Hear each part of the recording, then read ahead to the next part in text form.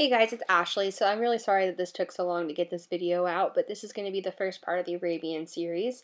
This is Baylor. He came to me for a short amount of time, about 2 weeks, and of course with weather and everything, it kind of got pushed back a little further. But for the most part, he had 2 weeks of training in him. So I don't have very many videos of him, just due to me not having enough time to record and edit and all that, as well as not enough space. But I got all those problems fixed, and so we're gonna start doing more videos.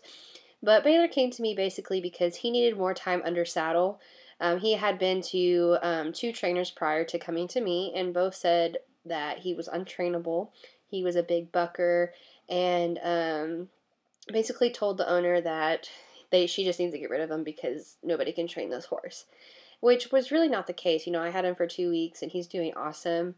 I just think the problem is a lot of trainers don't know how to work with Arabians, because a lot of trainers think horse training is just making them tired rather than actually putting in some kind of knowledge into the horse and making them use the thinking side of their brain rather than reacting. A lot of people kind of train like the old cowboy way, where they just get them really, really tired, get on them, and they didn't really teach them anything. They didn't really teach them how to buck. They didn't do any of that because their horse is just tired and dead. So he came to me for 2 weeks, and we worked from the ground up. And right here, I was working on catching him, and he kind of kept running away or putting his butt to me, and just really pushy and disrespectful. So I just started round pinning him to get him to learn to just look in, to give me 2 eyes, and then I'll go catch him. Okay, so right here, I'm actually going to start working on backing. So this is probably about day 4 that I've had Baylor in training, and he was just very pushy. So that looked pretty aggressive right there, but I asked him nicely, and he still kind of said, yeah, screw off. So I went from stage 1 all the way up to stage 10.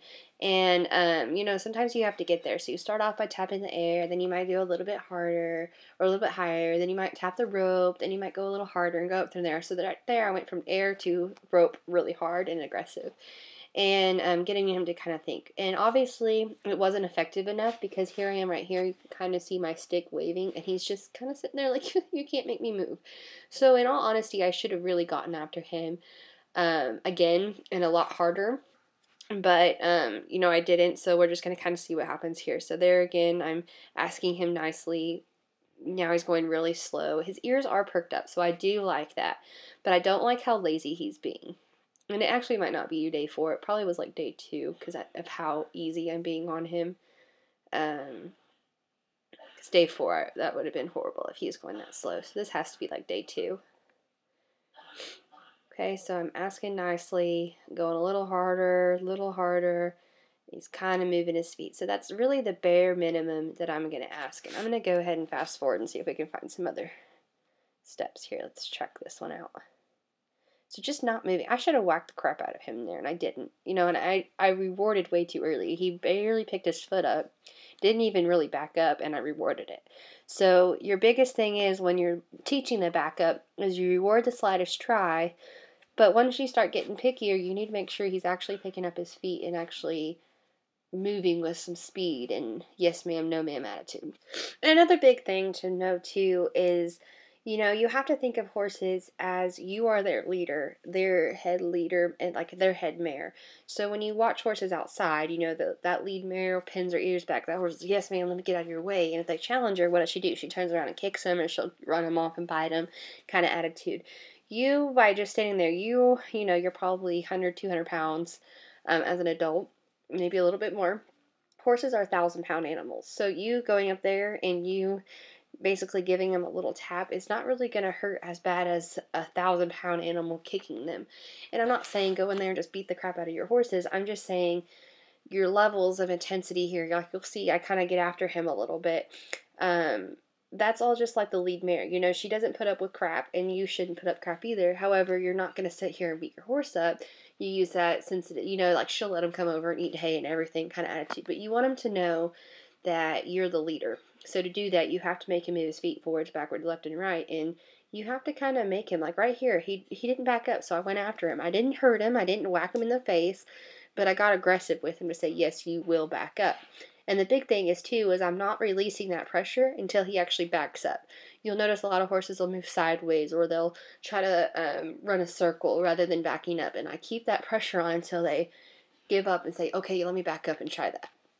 Horses don't speak English. You can't just say, okay, back up now, and the horse say, oh, I know what that means, let me back up. You have to, they're going to keep trying until they find the right answer. So you're going to have to sit there and, keep letting him try, keep letting him try. Don't reward until they try, they get the right answer, so that they learn. And they learn by that release of pressure. And it's also big to realize, when I do get after him, the next go around, I don't start at that pressure.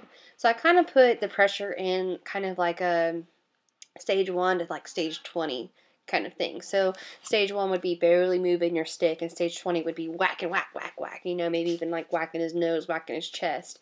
So that's kind of your metric. So if you start at level 20, or let's go lower. Let's say out of 1 to 20, you start at level 10. And you always start at level 10, and then you only have 10 points to move up rather than the whole 20. And that's because, your horse is just going to start to get dull to that. They're going to require you to really get after him and really be obvious. And the whole goal of horsemanship is you want to be able to just look at that horse and kind of tap your finger, and that horse say, yes, ma'am, let me get out of your way, I'm sorry, kind of attitude. Or you march towards it and say, yeah, you need to back up a little bit, yes, ma'am.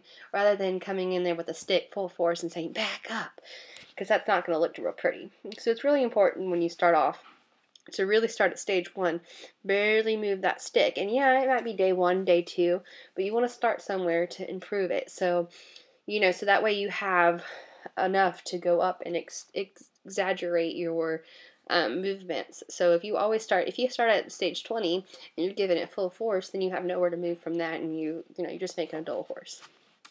And two, if I move that stick up, I want that horse to say, oh my gosh, I did something wrong, and really back up and really put some effort in here. Like, you'll watch me, sometimes I'll kind of challenge him, if I feel like he's being a little lazy, then I might throw in every now and then. I might say, you know what happens if I throw the stick up? Is he going to back up, or is he going to challenge me? And if he backs up, then I release the pressure, good boy. If he doesn't, then I really get after him. And that's really just knowing that he knows level 1, he wants to accept level 1 because level 1's a lot easier. So, a lot of owners, first time people with sticks and stuff, the stick's pretty heavy. They'll lift that stick up and they'll go way ahead, and that horse is like, oh my gosh, I must have done something wrong, And not that you want that reaction, but you want to be able to move up to where that horse really, really tries, so you're not constantly having to beat the crap out of it just to get it to move. So in all honesty, Baylor is actually more of a lazier Arabian. He's not your typical Arabian that is very sensitive and very reactive and unsure what's going on, high-headed, not necessarily crazy. Some people will call it crazy because they're not really used to Arabians, but they're just a little bit more stronger-willed, a lot more energy in them, very reactive. You barely move your arm and they notice it. They're snorting and taking off running kind of attitude. And he's a little bit more calmer, and it could be because he's older and he might be kind of used to, he's had other trainers with him, they probably worked on different things. He's using the thinking side of the brain. His main problem was that he was just very pushy, and he never had enough time in the saddle. He didn't have enough time on groundwork, kind of things like that. So it's really important, especially with Arabians, and really all horses in general, to desensitize, especially your first couple days of training. After every sensitizing where you move the horse's feet, you need to do a desensitize to teach the horse that body language. So right there you can kind of see he kind of freaked out a little bit. He's like, oh my gosh, that string's coming at me. I need to move my feet. I'm just going to relax, and I'm just going to keep adding it. I'm not going to go faster. I'm not going to go slower. I'm just going to do the same kind of pressure. And I'm not going to start, like really throwing it at him, like really aggressive kind of attitude. I want to start real nice and calm, maybe cock my leg, just kind of be like, you just need to stand there, and kind of teach him, the stick's not here to kill you. I'm not here to kill you. We're just moving your feet. And this is where you're really teaching that body language. So I'm not being that horse with the ears pinned and saying, you better move your feet. I'm just saying, oh yeah, you're welcome to come right here, stand right here, chill out a little bit, let's eat some hay kind of attitude. So I really like that he's there. And you're just basically waiting for him to use that thinking side of the brain, relax a little bit, which there's 5 signs of that. There's lowering the head, licking the lips, cocking a leg, taking a deep breath, and blinking his eyes. And of course, if he stands there still for 15 seconds, kind of reward that. Once you've done both sides and you've done your flexing, that's basically all we did that day. We did a couple different exercises that'll be in other videos, and as you can see, the ground is really wet. It rained like crazy, so we did get behind, but we're going to have more videos coming out either every other day or once a week. I'm not sure yet, but we'll see. Arabella is going to be the main star, so you'll be seeing her here soon. Check out the links above. Subscribe if you haven't already. Give this video a thumbs up and comment. Thank you so much for watching.